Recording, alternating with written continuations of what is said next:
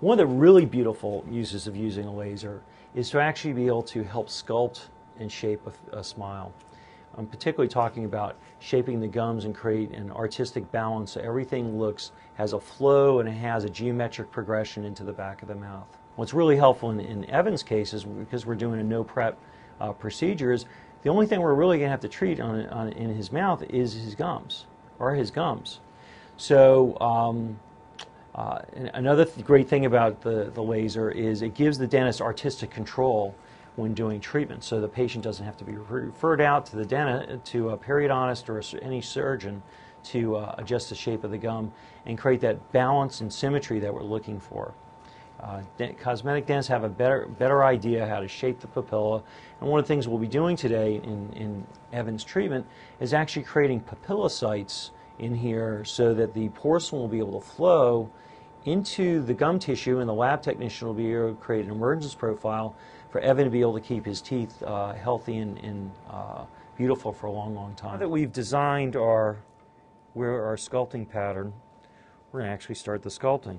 And here we're going to use the laser, and we're going to put it settings that are not the hard tissue settings, or use the soft tissue settings of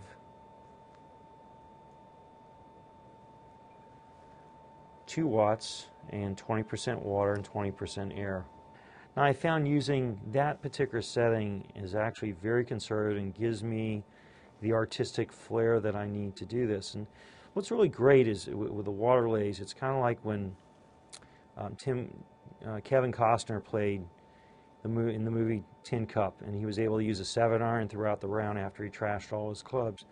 And I don't believe you need to have a lot of different settings. I think that once you learn to do this, kind of like when Tiger Woods is playing golf, he's learning he can shape his shots. And the more you practice and the more time you spend using the water lays, the more, just like even a handpiece, you learn to feather and do things and get a touch with this. So there's a little bit of a learning curve here, but at the same time, as you're doing this and you gain some experience and you take some great training courses, you really can get the hang of this. You know, we've already done a spot probing, and we've got quite a bit of gingival tissue to work with, and we're not taking that much away. We're just creating a better framework.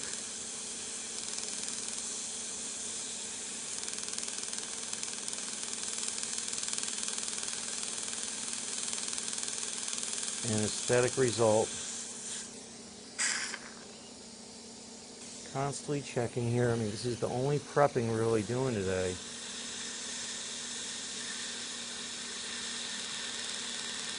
You don't need to rush this part.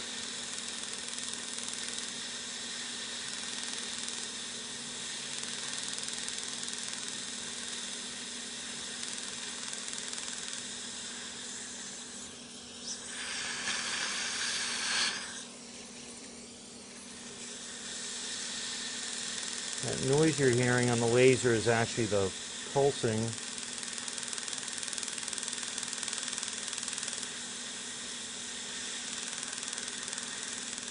of the laser energy itself.